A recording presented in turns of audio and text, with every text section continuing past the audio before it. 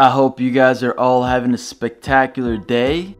Easy Autofix here, and today we're gonna learn symptoms of a bad idle air control valve. The purpose of the idle air control valve is to regulate the amount of air coming into the engine while stationary to ensure smooth idle.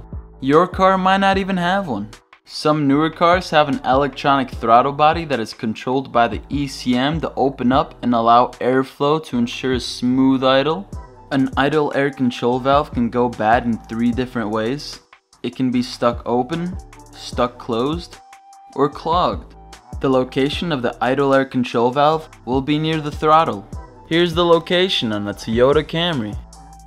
The first symptom you might be experiencing with a bad idle air control valve is having your check engine light on. Here's some codes related to a bad idle air control valve. You can go to the parts store near you and they'll most likely read these codes for free. Or you can buy the scanner that I have that's worth it, linked in the description below.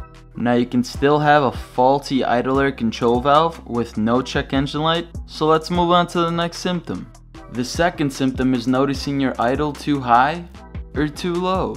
If the idle air control valve is stuck open, it will increase air going into the engine, which will increase your RPMs, usually above 1,000.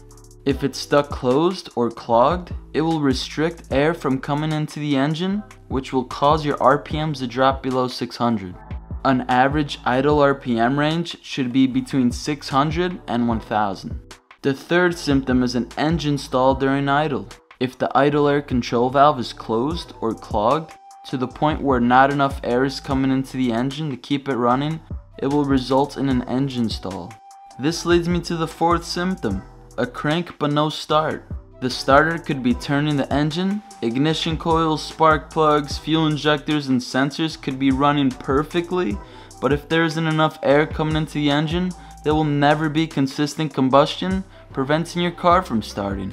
If you suspect a clogged idle air control valve and want to save some money, try using the cleaning chemical in the description below before buying a new one.